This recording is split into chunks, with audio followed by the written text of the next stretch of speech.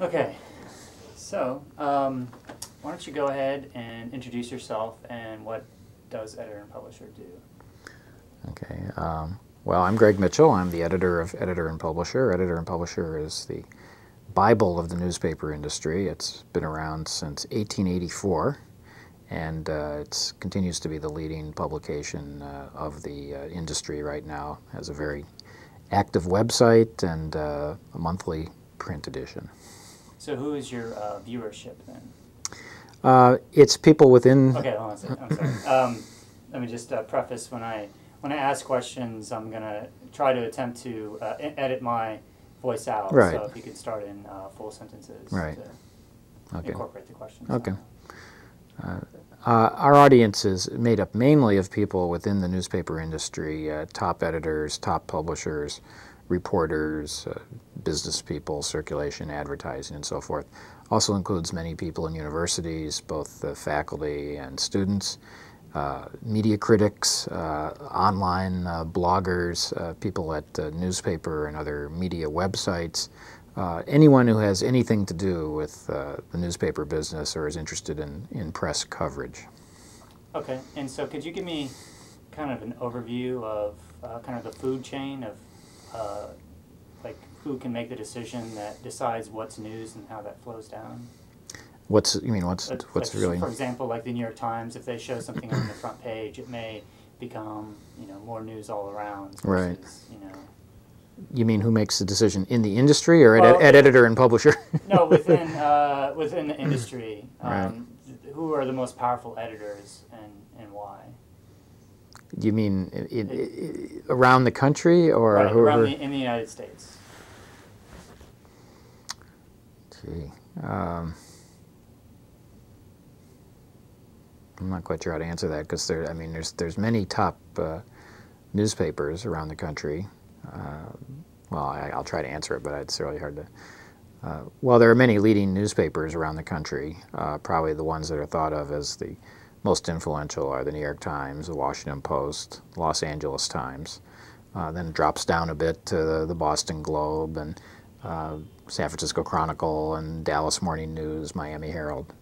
So the editors of these publications have a great deal of power and a great deal of influence in how they place stories. But nowadays, unlike the old days, there's many other forces at work. Of course, there's television and cable TV and radio, but also now there's the internet. Both internet news sites such as CNN, MSNBC, USA Today, but also individual media sites. So sometimes a story will be in a place like the New York Times or the Associated Press, maybe not get that much attention, but then it starts to get picked up at internet sites and places like Editor and Publisher, and then it takes on a life of its own. It gets picked up in many other websites and then many other newspapers, and we've had many cases where we've done stories that have ended up on television that night, strictly from the bottom up. So it's sort of like grassroots news coverage that then works its way up the food chain and ends up getting national attention. Okay, so in a way, a lot of the technology is kind of democratizing that breaking down a lot of the walls that were up there previously. Right. I mean, okay. Some people run blogs, which are personal websites, and even people like that sometimes cover stories that end up then getting national attention. So it's really quite a different system now than it used to be. In fact, Editor and Publisher, which has been around 120 years, I can honestly say has had more impact with its stories in the past year than it did in all those previous years. And the reason is that our website became phenomenally popular. It has a lot of respect, and so we get links on many other websites, and mentioned in USA Today and television. And so it's made what we write and what we do much more influential than it ever was. So it gives us a certain amount of power that we never had before. And with respect to the lead up to the war in Iraq coverage, how has Editor and Publisher influenced that kind of debate, or what stories have they? Yeah.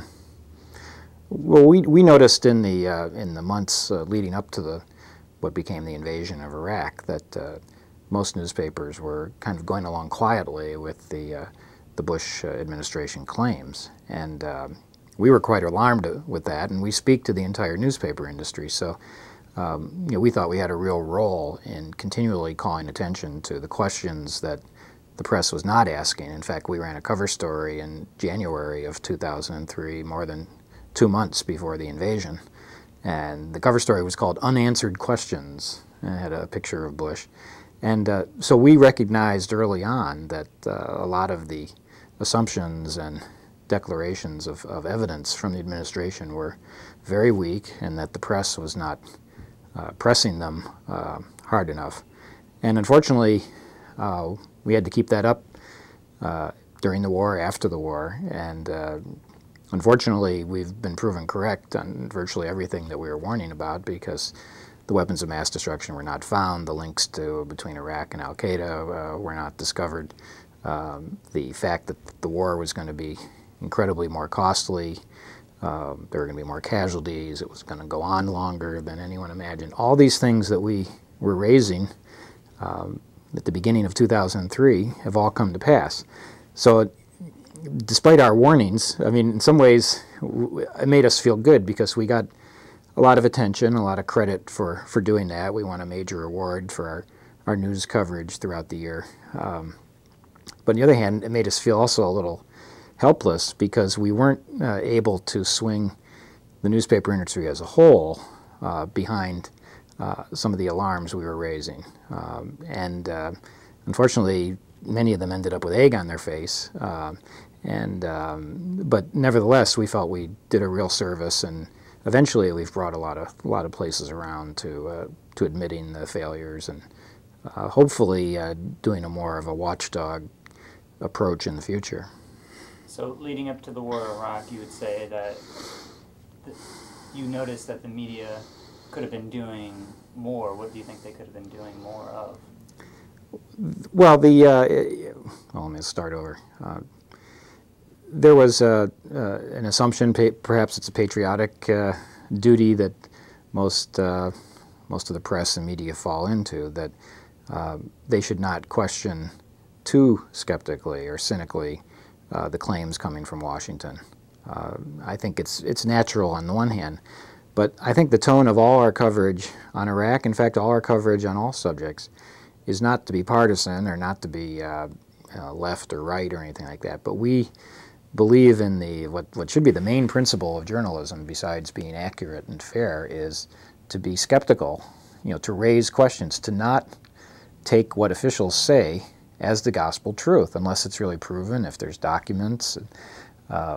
And that, in this case, it happens to be Washington, it happens to be the White House or Congress, but it can be in a small town. You're covering the mayor's office, you're covering an agency in a small town, you're covering any kind of official claims in a small town. The journalistic principle is the same, to be skeptical unless there's hard evidence and proof, and you report what someone says. It's their claim, it's what they say, it's what they allege, it's what they're trying to prove. But you don't present these things as fact if you're not sure they're fact. And what happened with the Iraq coverage was that too often newspapers, and especially television, went with stories that were based on official claims. And in retrospect, were really propaganda, because in some cases the officials were well-meaning. Maybe they thought they had the evidence, but in other cases they knew their evidence was incredibly shaky, or should have known, and yet went with the evidence, claiming it was fact, and the press just, in most cases, accepted it. Okay. Yeah, I'm trying to think at what point. What's that? I'm just checking. Okay. So just got the phone thing. Yeah. I just want to make sure I got a clean sound on that. So pick up from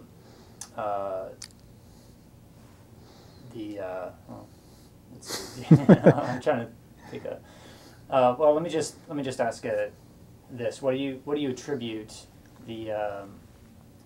these lack of asking questions? Why weren't these questions being asked? What factors were playing into that? Okay. Well, there are various factors in why the press did not ask tough questions often enough, and of course one was just patriotism. You know, as Dan Rather said, when we're at war, I'm biased in favor of my own country, and that's understandable. I mean, you can't get away from that completely, but people took too much of a rah-rah attitude. The second was just not being skeptical enough. You know, we in journalism school, they teach reporters at the lowest level to be skeptical of what officials say and make them prove their assertions or print their claims as claims. When Colin Powell went before the United Nations and laid out his evidence for the war, virtually all the newspapers the next day reported what he said with a reverential tone, saying that he had made his case, called it, you know, convincing, overwhelming evidence, and so forth. When what they should have done was said he made a partisan case, he laid out evidence totally unproven, made assertions, showed photographs that had not been verified by anyone, and also published the quotes from some people questioning it. But instead, they rolled over, and that was one of, if not the key moments in the run-up to the war. Now, little editor and publisher, the next day and the days beyond that, published stories on our website raising those very questions. It didn't take, hindsight. It didn't take a huge staff. It just took a few journalists who were acting on the principles of journalism to be skeptical. And if little editor and publisher could point out that the case had not really been made or needed to be proven, it made us wonder why some of the bigger outlets just sort of rolled over. Do you think that, from looking at television, it seemed like they were not being skeptical at all after November 8th, after the war resolution, just kind of assumed that we had authorization to go to war? Did you do any reporting on international law issues and comment on issues that, there was a big debate of whether or not, the administration was saying that they had authorization, but everyone else in the world was saying that they didn't. So. Well, I mean, it was just authorization. It was just a congressional thing. I don't know. It just didn't. I would say this, though, that as weak as newspapers were, television was far worse. In fact, we ran articles where we, perhaps because we served the newspaper industry, we would say television is really getting it wrong. Television is really over the top with the rah-rah coverage, but newspapers have a lot to explain too, and that's how I would see it. I think the press, partly because the press can present more questioning articles in different sections of the paper, editorials, op-ed pieces, and so forth, and can show more balance, where newspapers were more stark. And then there was the whole question of embedded reporters. We raised questions about the embedded reporter scenario way before the war. We were saying almost from the get-go that this had a lot of advantages, but it had a lot of disadvantages too. It didn't take hindsight to say that putting 500 reporters in living with the troops was going to cause a conflict of interest, and that you would tend to get coverage that would glorify what the reporters were doing. And it's exactly what happened. You got some great journalism, you had some great reporters who did, stand back a bit and print all sides, but you had so many, especially on television, who were cheerleaders. And it's no surprise to us. And again, I'm not sure why it was a surprise to other people later. Right. Well, the film that I'm working on, I'm looking at the time period leading up to the war. Mm-hmm. And one question I have is, how do you see that newspapers influence the television news coverage at night? Well, I guess I could say this.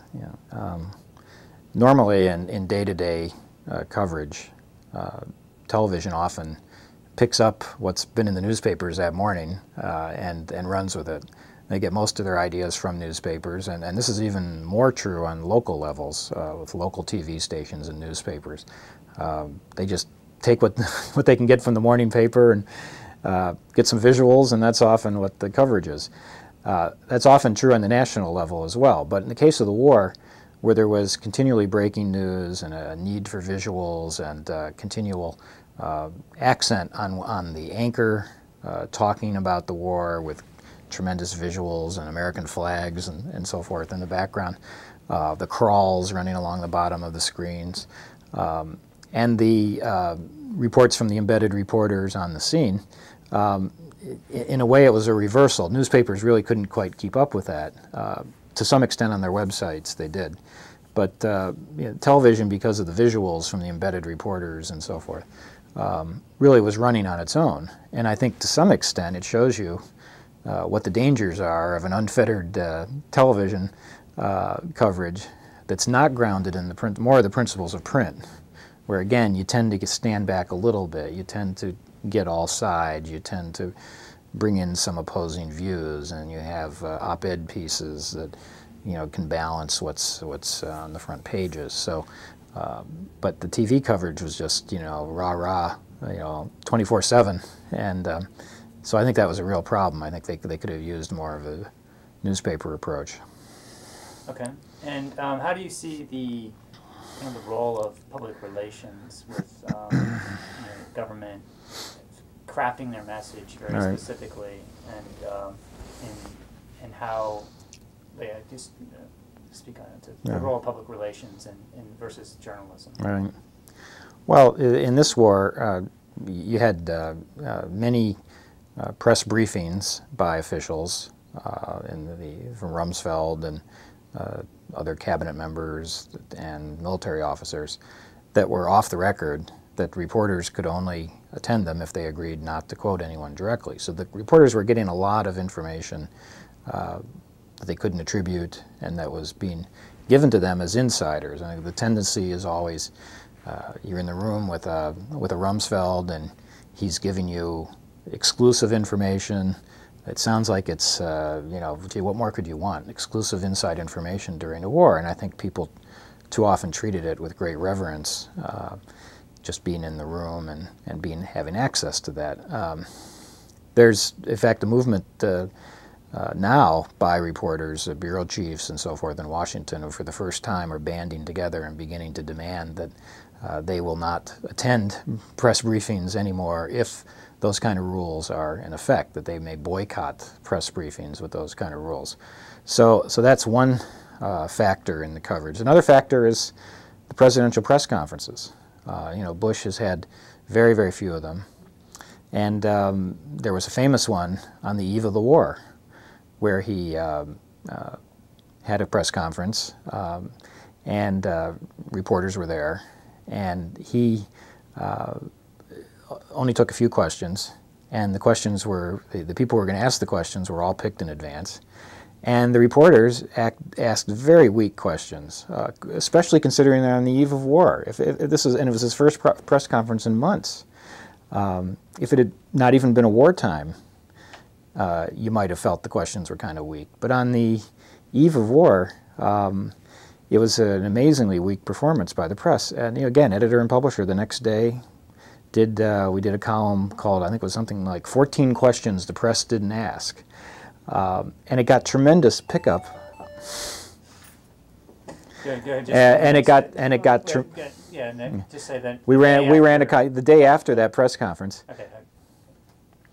The day after the press conference, editor and publisher ran a column called 14 Questions the Press Didn't Ask Bush. And it was so shocking to people, or so strong, or so it was on the mind of so many observers that these questions had not been asked, that column got tremendous pickup. It was picked up by all over the country and mentioned in major media and websites and everything. Not because there was anything brilliant about it, just that this was what millions of people had watched that performance and were appalled, and so it struck a nerve. So again, it's not a matter of hindsight that, a year later, it suddenly dawned on people, well, geez, maybe tougher questions should have been asked.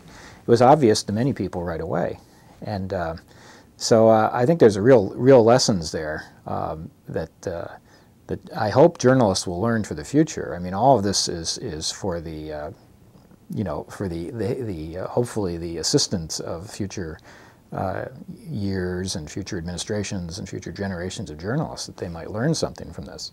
But I have to say that in the months after the war started, we saw much of the same behavior, and things got tougher after a while. I think you got more probing much later, but even to this date, there's still not enough questioning by reporters of official claims. Look behind the claims for the real evidence. And can you talk a little bit about some of the reporting that you've done on Knight Ridder and some of the information that they were able to dig up from unnamed sources? We found that there were some of the toughest critics, at least among reporters, who actually dug deep behind the evidence after the war was over to look at the rationales for the war, to look at who was feeding the administration information, to look at where all this false information about weapons of mass destruction came from. That some of the best reporting, or in some cases some of the only reporting, came from places like Knight Ridder, it came from UPI, it came from the Associated Press. Some people who are not usually associated with that kind of groundbreaking journalism or real scoops or investigative journalism that could win awards.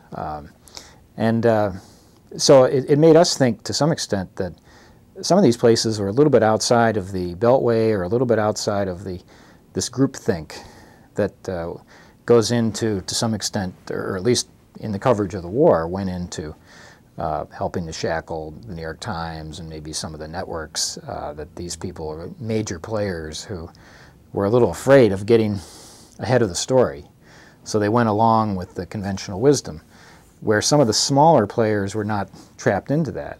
And we've run many stories sort of tipping our hat to some of these places, which ahead of the New York Times, for example, and CBS, was digging out some of this evidence. So there really were some really terrific efforts made that didn't make the radar screen in some places, but which we covered extensively.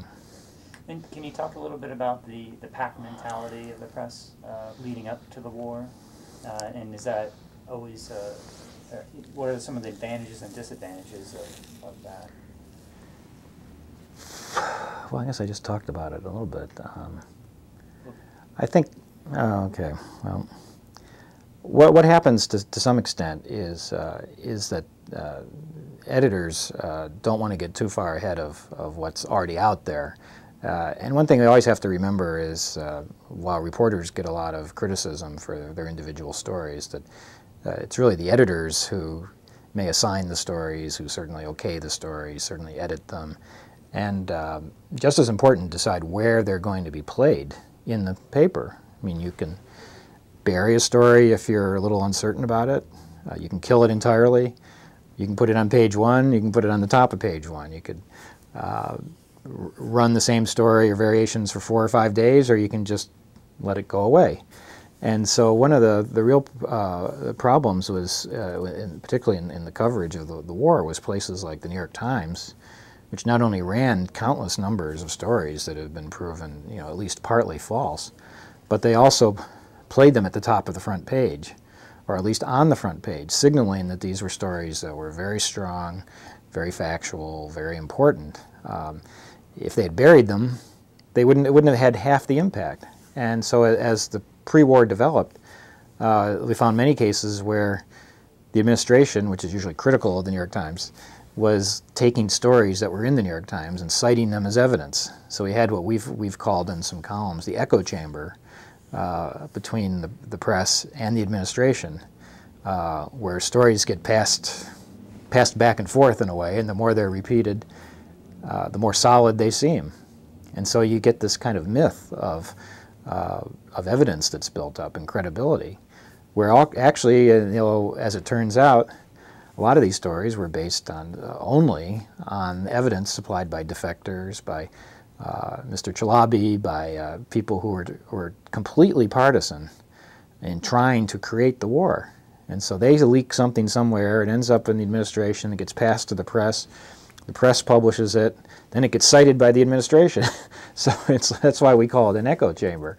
And all of it might just be the evidence of one person who has a stake in the outcome of a war passing bogus information. So I just think the whole this whole episode of the build-up to the war, is going to turn out to be one of the most appalling periods in the history of the press. Which is not to say there wasn't a lot of tremendous coverage and a lot of tremendous work by various reporters and so forth, but I think when they look at the end result, which is a very costly war, it's going to have to rank as one of the worst press performances, in recent time. Okay, great. Yeah, that's one of the reasons why we're working on the project. Let me ask you about, let's see, into my notes.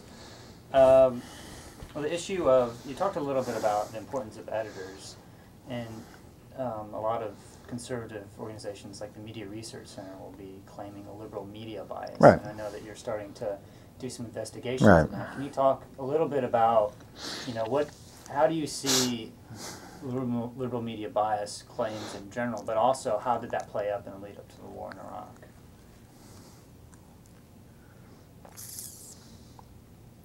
Well, okay, I could just say no.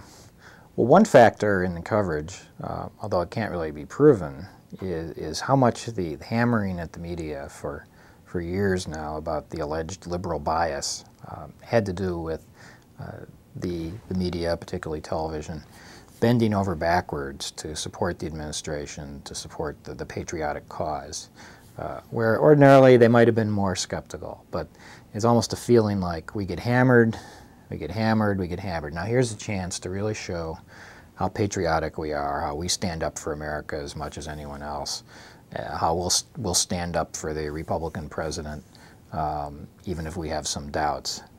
Now, it's unproven, but I would say that intuitively, at least part of that has to be correct. That there's a bending over backwards to prove your objective, or to prove you're not liberal, or you're not questioning, and so forth. But having said that, the Democrats in general didn't question the war, by and large. So the media, again, there was kind of an echo chamber built up here where there was very little questioning that was going on. And so the war, came about rather easily. So I think that's where liberal bias, or alleged liberal bias, can play into it, but actually in a negative way. Normally you'd say, liberal bias causes, too much criticism of Republican actions, but it can also cause the same people. There's nothing I can do about that. It's actually the computer telling me I'm getting mail. Oh, yeah. So. But, you probably got enough from that. Yeah, I was sort of repeating myself. What I want to,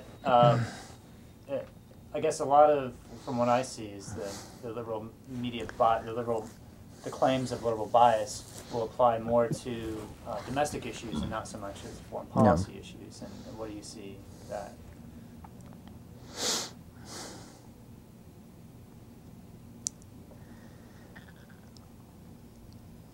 Well, the survey, I do take seriously surveys that show that there are more liberals in newsrooms than conservatives. I think that's probably true. There's a lot of reasons for that. It has to do with the nature of the business itself and the type of people who are likely go into grubby newspaper work might tend to be more on the liberal side.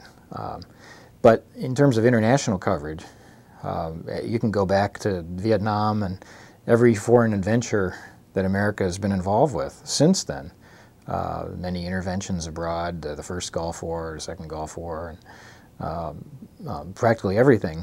The press has unified behind the presidential action. So if you want to characterize, the press has certainly been at the most moderate on international coverage, no matter what you might say about them in terms of some of their domestic coverage. So the war plays into that as well. The press wants to show that it's it can be tough. It's almost like a politician. The press wants to show it can be tough, and that's partly what went into the the glorification of the embedded reporters, because here was their people risking their lives on the front lines, and you got tremendous visuals. So it was a great package. But I think in general, a statement I would make is that the coverage of the war itself on the ground, except for the fact that they underplayed the civilian casualties, I don't think that was the real problem. The problem was getting into the war. Once we were in the war, it was going to be played out the way it went. There was going to be a lot of death. It wasn't going to take that long to win because of the state of the opposition. And then, as we predicted, it was going to be a long, deadly occupation. It was going to be worse than any people were saying, and so forth. But the embedded reporters, while I have a lot of questions about the work they did, they're not the real problem. The problem was the getting us into the war. Was there many reports in the New York Times and other places that led to the war? And those are the people that really have to answer the tough questions, because that's given what has happened with the war. Given what has happened with the war, it was the pre-war coverage that really is the most significant in all this. Okay, great. Can you kind of have you done evaluations with, like, say, the New York Times, Washington Post, to say that leading up to the war they were mostly pro-war or anti-war? There are a lot of claims from both sides. The liberals will say that they were pro-war, and the conservatives will say they were anti-war. So can you say, well, from your viewpoint? Well, I don't know if any conservatives are saying that was anti-war. Well, Andrew Sullivan's one, and then many others. But their coverage was anti-war, leading up to the war. There's a number of conservatives say that these newspapers are liberal and that the New York Times is anti-war, Washington Post anti-war. You mean in general? Right. You mean right. But not with in the case of this. Right. In the case of Iraq. Well, I mean, maybe since in recent months or something. Sorry, but I don't know. Just start from I don't know what to say. I don't know how to answer that question. It's I don't really see that. I don't see people really saying that at the time.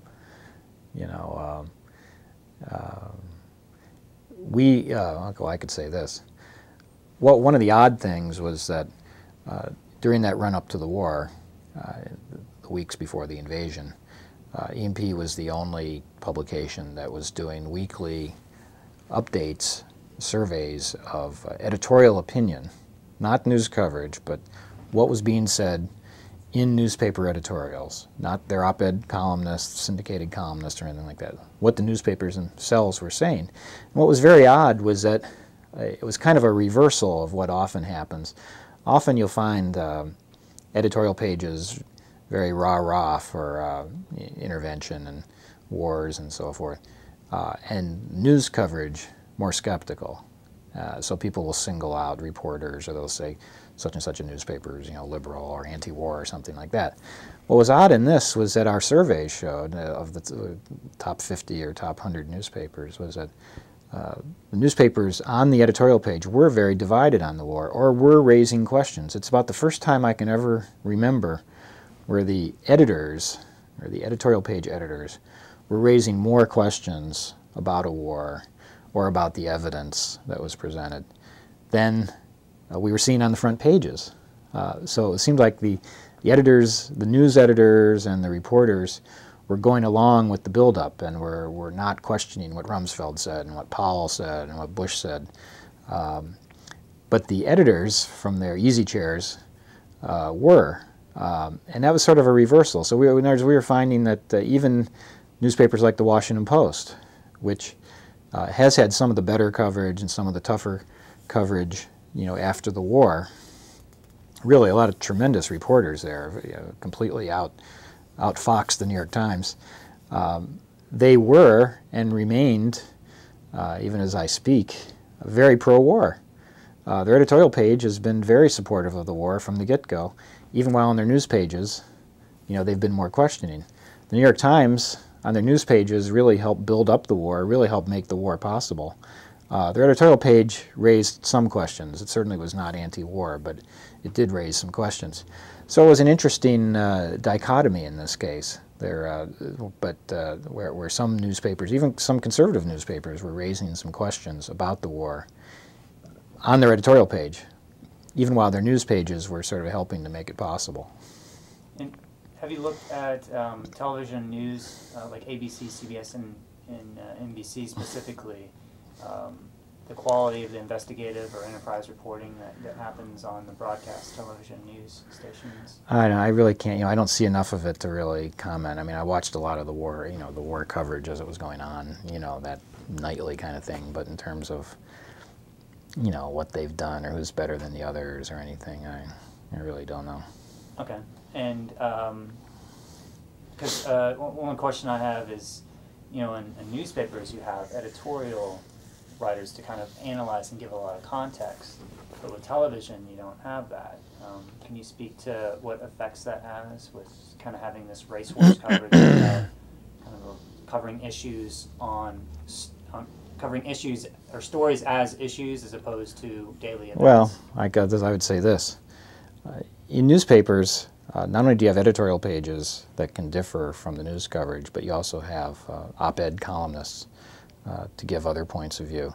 On television, particularly during a war or some major event like that, you have very little of that. Particularly in the case of the Iraq War, almost all the commentators were generals, retired generals, military instructors, or senators or whatever. There was very, very little of a dissenting view during the build-up to the war, or while the war was going on. You almost never saw an opposing view on television. Now that was completely different in newspapers. Newspapers, you always had some columnist or somewhere someone was, or maybe just a Doonesbury cartoon, but there was some commentary that often differed from the official view. Where on television, you tended to have the same talking heads, the same experts, all bolstering the war, and that's a bad thing for television. On the other hand, you don't want to really imagine television with every reporter weighing in with their opinion. The problem with Fox News is that it's become so identified with the right that you now have, I don't know what the percentage is, but a very large percentage of the public that only watches Fox News. And everything else is seen as too liberal or anti-war or whatever. So we're starting to go down this path, perhaps, where each of the networks will take on their own personality of political views. So you might have CNN will eventually be the liberal network, and MSNBC will be known as the centrist network. And people in those camps will only watch those networks. And now there's something to be said for that. As we've seen with Fox, with their identity, they're able to take the gloves off and be very strong for their position. And it's certainly paying off in terms of viewers. And it does produce, if you're of that persuasion, it does produce some very convincing journalism. It's thrilling if you agree with them. But it could end up where everything is so splintered that people are not talking to each other. They're all doing partisan journalism. And I guess that's why I love newspapers, is that I feel, despite the claims of liberal bias and everything else, newspapers are generally full of dissenting views. They're all over the map. They seem to be really tough on one issue. They're weak on another. They seem to favor the Democrats here and the Republicans there. They're a mess. They're a healthy mess, generally. And I think that's what's great about newspapers. And I hope it stays that way, where they at least strive for objectivity. There's certainly a lot of questions about how objective anyone can be, but at least newspapers strive for objectivity, where television is going to reach the point where that's not even on the map. Right. And would you recommend, what would you recommend to people who only receive their news from either ABC, CBS, or NBC? You mean watching right, television? One of those television shows, that half-hour show, if that's the only source of news. Is there anybody anymore? I don't know. Yeah. I don't know. Yeah. So what would you say, you know, just as generally, just imagine if you were talking to them, what kind of advice would you give? I would just advise people to read more than one newspaper, check out internet sites. Sometimes some of the best information comes from abroad. Certainly during the Iraq War, if you filter out the opinions and just go with what was being reported by the reporters, you had, in general, more accurate information coming out of the British papers, and Britain was part of the coalition of the willing, so it's not like the Brits were against us. But the British newspapers, or some of the British newspapers, were running articles that were punching holes in the arguments for the war, and were seen at the time as, you know, biased and wacko and everything else. But if you went on the internet and went to a couple of British newspapers every day during the build-up to the war and during the war, after the war, you would have gotten a far truer sense of what was really going on than if you only read American newspapers. So sometimes letting in some of these outside views, while it may seem alien and you're not quite sure who these writers are or who these publications are, sometimes can be a breath of fresh air.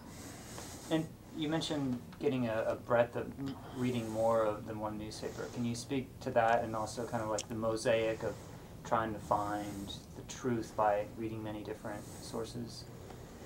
No, not really. Not any more than I've already said, I don't think. Okay. Let's see. Okay, I've got to get Okay. I got to get going here. Okay. I think that's good.